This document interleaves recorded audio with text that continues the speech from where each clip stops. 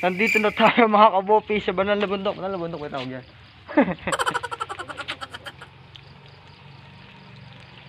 Umuulan. Aray.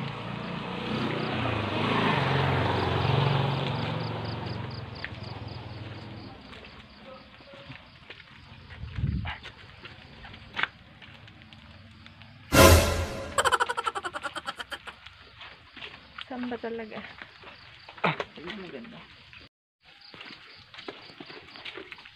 Parang kadulas ng daan. So ito, kailangan natin magdahan-dahan kasi madulas yung daan at kakatapos lang po ng ulan. Safety first. Para makita ka sa ano. Ayun ba? Pababa na po tayo ng tunnel. So, by the way guys, ang video na to is kuha after po ng bagyong Ulysses. Hindi po siya documentation o documentary. Just sharing lang po ng paglilibot namin dito sa Banal na Bundok. Baka meron dito makukurot na halaman, yung mga money tree.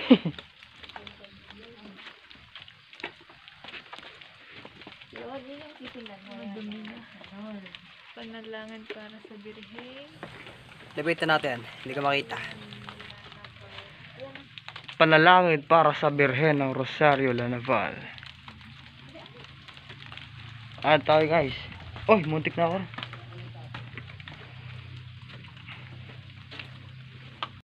Kung napansin nyo po sa likod ko is yung halaman na pinutol or naputol during bagyong Ulysses. Pagpunta po namin dito is medyo malinis naman na, and then wala naman na masyadong kalat. Kaya maabon na naman. Siguro buntot pa rin to ng bagyo. Fishing well. Lalim ng fishing well. Dahil tubig.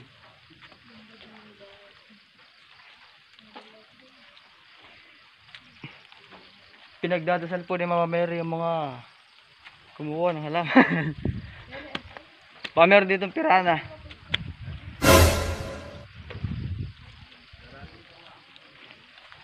O si Mama Mary.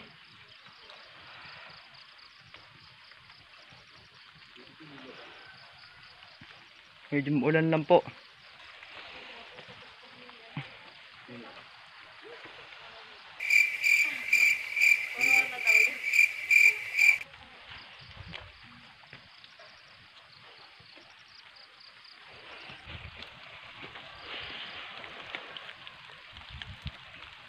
Madami po na pinsala ng bagyo. May mga naputol na puno. Pero wala na po masyadong nasirang istruktura yata.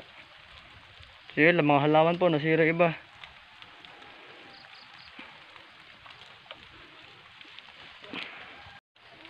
Ito na po yung ano, Banal na Bundok after nung bagyo. Ito na po. Run. So ayan, madaming mga naputol na puno. Kalat. Daming kalat ano. Daming ano. Ayun na, daming putol na puno. Ay dami.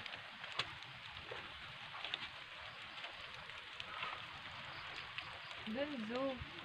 Ha? Zoo. May zoo doon? Bahay dyan? Oo. Ano? Saan pupunta yan? May pabalik na tayo doon. Pabalik ka doon? Dulas ka, dahan-dahan ha. Pakat na po tayo ng tunnel.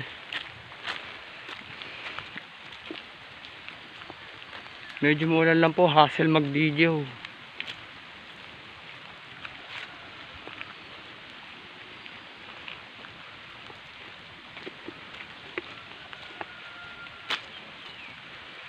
Si San Rafael, San Barakel. Hindi na po natin makita iba.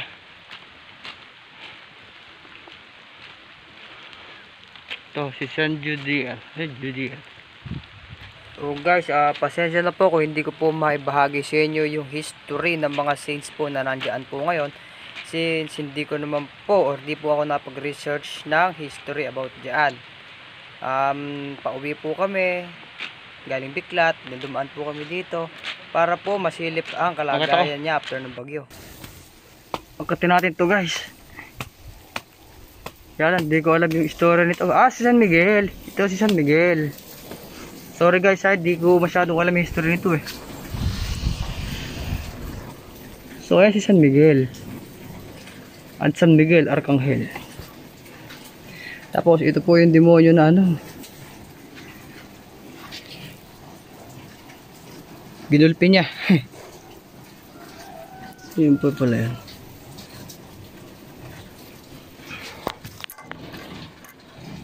Si San Miguel po pala yan.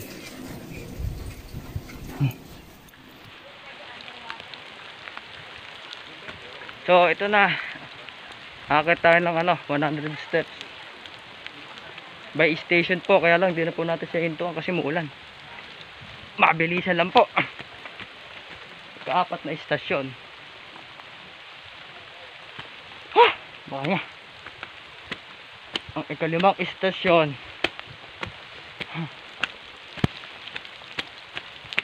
Ika-anim na istasyon.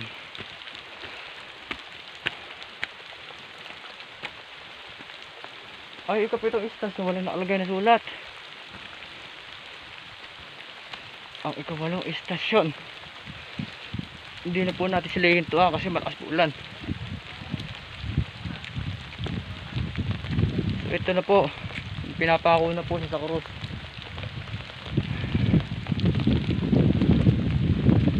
Ito na po yung nakapako siya sa krus. Ito po pala kagandahan dito, yung parang kung ano po yung napapanood po natin sa TV, yung mahal na araw. Nandito na po lahat. Sabihin po yung po pagdurusa po niya noon habang tinutubos tayo sa ating mga kasalanan nandito ho. So ito na po yung pinakol sa krus. Yan. Napanood naman po natin yung story niyan. Ito na po nung nilibing siya. At ito na po yung muli siyang na buhay.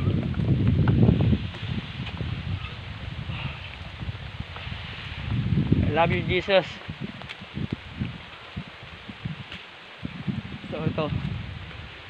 Dito na po tayo sa may Chapel of Black Nazarene. Yun po. Ako lang po mag-isa dito. And swerte po kasi konti lang po yung tao. Kami lang po yung tao dito kasi muulan. Naswertehan po namin. So ito po ang itim na Nazareno. Sukan po natin. Yung po ang itim na Nazareno. Medyo mabilis na po yung video natin. Pasok pa sa loob.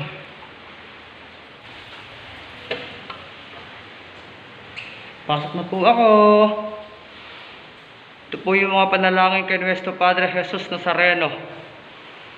Po siya medyo madumi lang po kasi siguro po baka tapos meron po loko-loko na kasi sino po ang nagsulat niyan. Patawarin ka naman ng Panginoon. Ito po mga panalangin. So yan po. Labas na po ako. At ayun po yung ano, yung sinasabi po na si Jesus Christ na nakahimlay. Yun po sa gawin na yun. Pagod ah.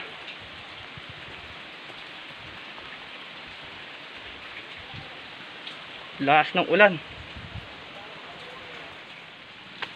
May mga duming nagkalat po oh. Yan. Ayun po si Papa Jesus.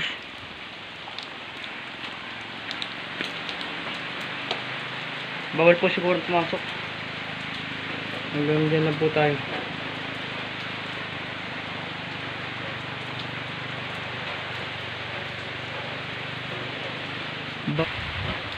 Baba na po ako. Thanks God for everyday blessings to us. Whew.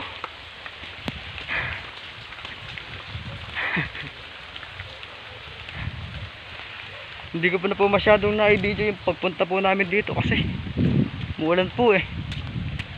Cellphone lang po yung gamit natin pang vlog. Ay, tingnan ko. So review lang po natin pababa. Ito na po si Jesus Christ nung nabuhay.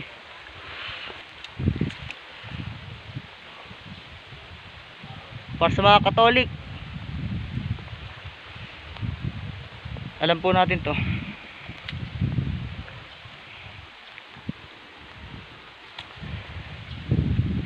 Baba na po ako.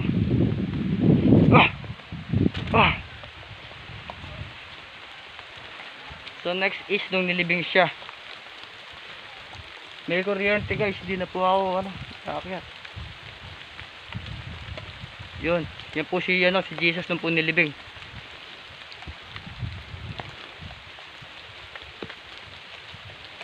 Pasensya na guys kung malikot yung camera ko kasi basa. Pinupunasan ko yung camera.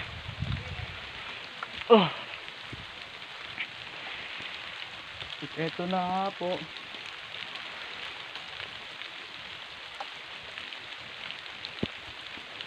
Wawa na sinapit ni Lord para lang tubusin tayo sa kasalanan natin. Jesus of Nazareth, King of the Jews. Ayun na po nung pinako siya.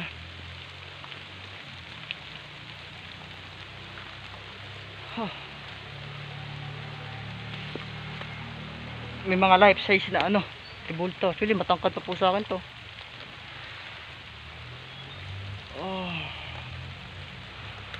Jesus Christ.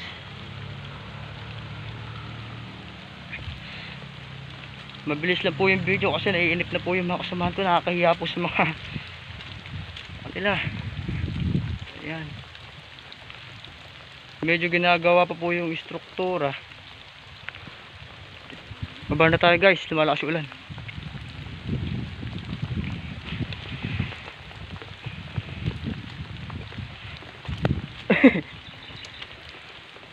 Ito po nung pinapako siya sa krus.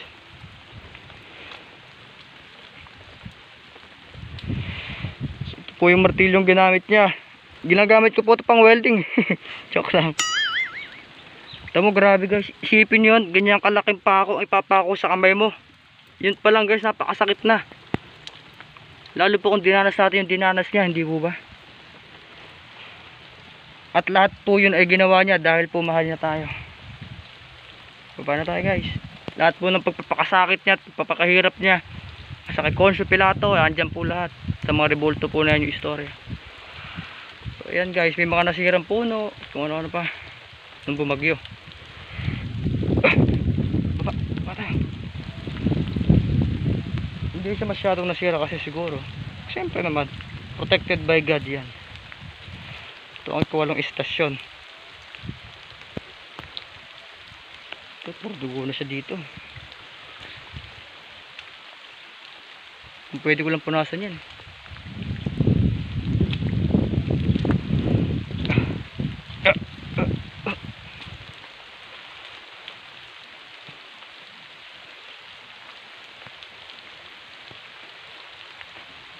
May mga nagsambalang wire. Kayo po yung mga kasamahan ko, naiinip na po.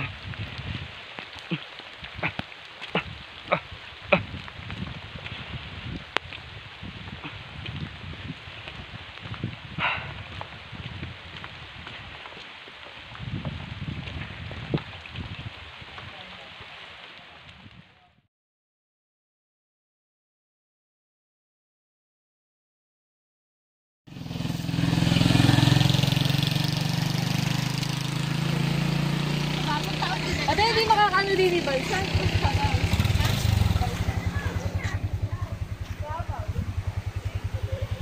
Ito po yung baba ng baba ng San Miguel na Banal na Bundok. Ginawa na pala yan. 500 daw pong entrance nung sa may bangka po na yun. Kaya saan daw po dadalhin.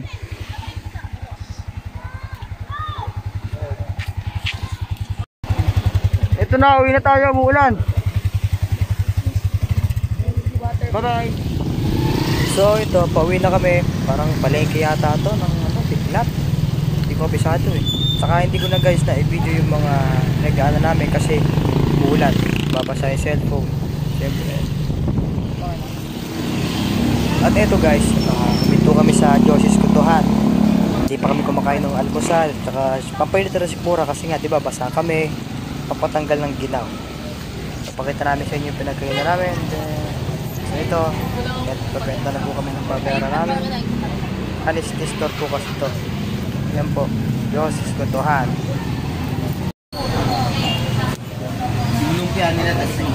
Ba't wala po ba silang list? Wala po silang listahan?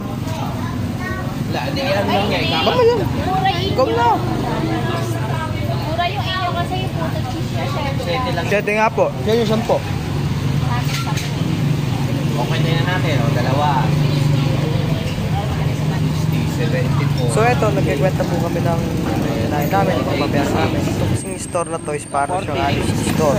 Kung in-order mo yung babayaran mo, siyempre nakasihin na lang yung kung pagdadaya ka o hindi. Loyalty lang. Nakakasakit daw ng tiyan pagka nagdadaya ka ng kinain. So yun. A few moments later. Ay, thank you. So ito guys, bumili tayo ng papasulubong natin sa fishing. Iabot na po natin yung wallet and then magbabayad na po siya. Tara, may wallet na naman tayo. Ang mga paninda po dito is mga pastillas, tinapay, mga bake po na tinapay. Kung ano. So na guys, pauwi na po tayo ng Nueva. Alis na po tayo sa San Miguel. Maraming salamat sa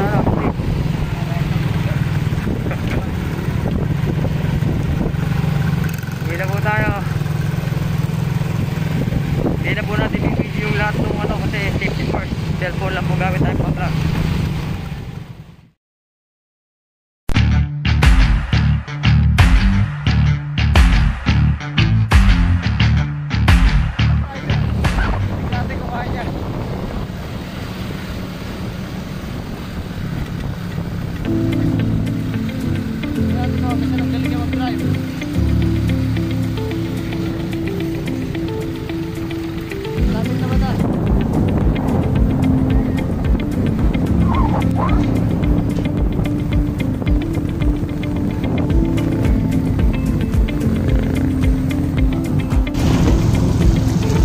Kaldag mo yung rim ko, makupi-kupi na.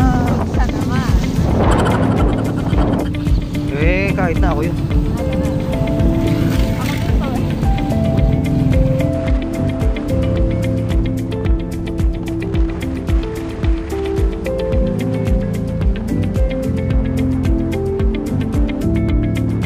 Pagoda.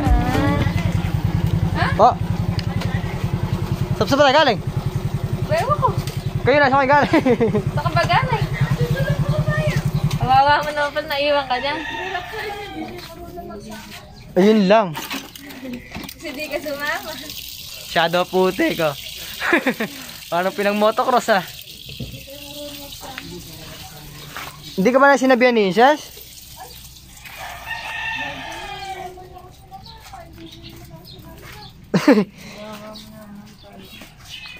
Eating!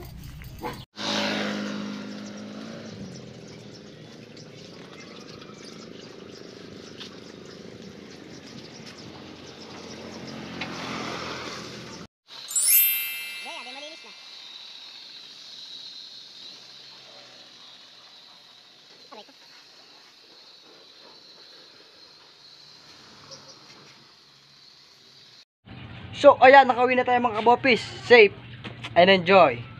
Bye.